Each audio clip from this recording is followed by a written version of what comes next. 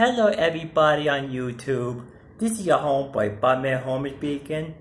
Today, I'm actually going to do a tarot reading for a celebrity named Jonathan Majors. So anyway, let's see what the decoding says, shall we? Okay, our first card for the reading is the Page of Swords. This card means that Jonathan Majors' energy is going to be very smart and decisive in his life. Our second card for the reading is the Ten of Swords. This card means that Jonathan Majors is going to suffer a horrible end in his life. And the last card for the reading is the Ace of Swords.